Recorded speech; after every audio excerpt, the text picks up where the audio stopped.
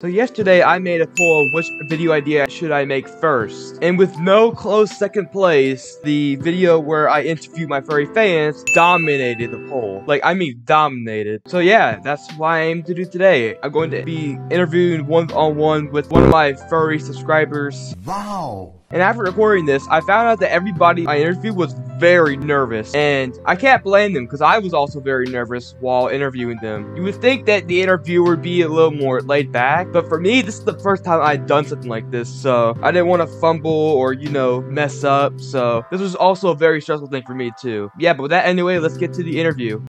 First question, how did you become a furry? A lot of things contributed. For example, games, videos, my friends. You know, I don't remember it.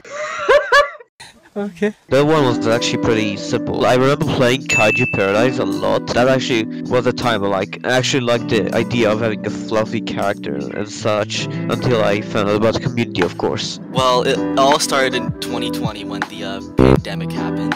I was just scrolling on YouTube and I just found some furry videos.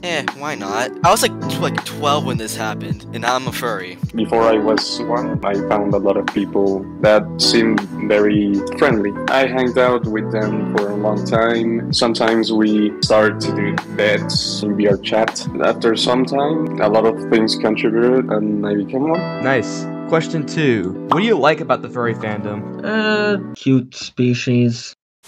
Just a cool community sometimes. Some other parts, of course, not that much. Furry fandom is really creative about their creations. I can say about that, it's easy to find people that have similar interests with you. It's easier to find friends and people that can understand you, because most of the people there are on the spectrum. If you are also on spectrum, it's easier for you to find people there that will understand you. Some things that I like, the art, and how friendly a lot of people can be sometimes. Understandable. Question 3. What is one thing that you dislike about the furry fandom? All the controversy they get about zoophiles and stuff. Like, the furry community don't even like zoophiles, right? Yeah, they hate them. About some stuff, about jokes or something like that, but it's not only the furry fandom, right? It's something that in reality, in general, I hate this sense of humor sometimes. Wait, hold on.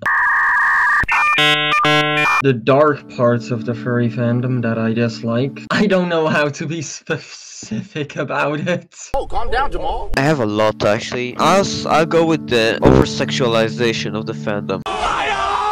Using it way too much, I see it everywhere, and it just doesn't give it a good look at all. It just ruins the look of the fandom as a whole. Yeah, I feel like that's the part that anti-fur kind of resent and hate, because I think that's the part they see and that's what they judge on. Last question, can you describe your fursona? Well, my fursona is a protogen. I don't know anything else how to describe it. I don't know, it's sort of self-insert, but just...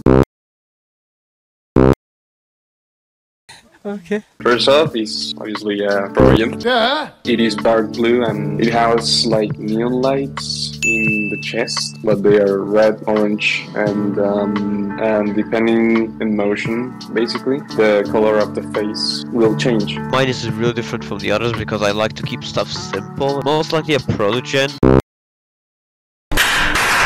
with a gray jacket, with a spiky gray hair, and I draw it a lot. I'll just give you a story on how I made it. You can tell by my profile picture, I made it in Roblox first, and then well, shoot, this is my fursona now. It's just a green dragon in a hoodie. That's basically it. Alright, well, thanks for your time. You're welcome. Yep.